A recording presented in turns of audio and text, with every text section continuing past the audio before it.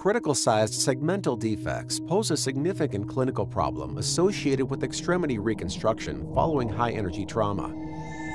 Currently, there is no standard protocol for treating this. Introducing TRUMATCH Graft Cage, long bone, a 3D-printed, patient-specific implant from DePuy Synthes for the treatment of critical-sized segmental defects. The open mesh and tube-in-tube design facilitate vascularization, while the shelves maintain structural support. This biocompatible and resorbable device can be printed to treat segmental defects of varying sizes.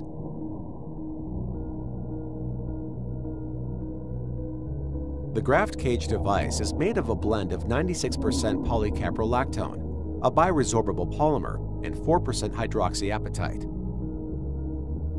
The polymer used here is similar to that used in drug delivery devices. Polycaprolactone has a slow resorption rate and is not known to have adverse tissue reaction, while hydroxyapatite is a mineral component of normal bone. The device is also coated with proprietary calcium phosphate, which gives the graft cage an osteoconductive surface and facilitates cell attachment for the formation of new bone. The extracted bone graft is incorporated into the cage. The graft cage provides structure to the packed graft. The overall construct mimics previous bone shape. The graft cage maintains the morselized bone graft's position within voids or resections in non-articular regions of the humerus, femur, or tibia.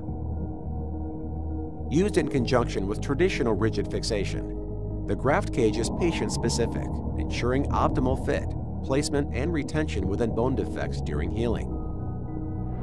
The open mesh and tube-in-tube design allows nutrient access and angiogenesis, which supports bone graft remodeling.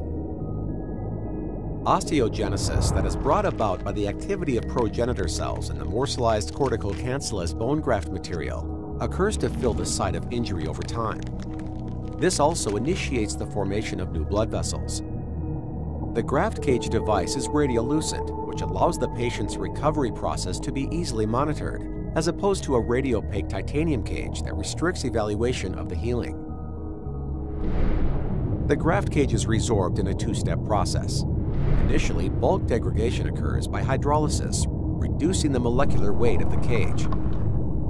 Next, macrophages metabolize the short polymer chains in a process called phagocytosis, with CO2 and water as byproducts.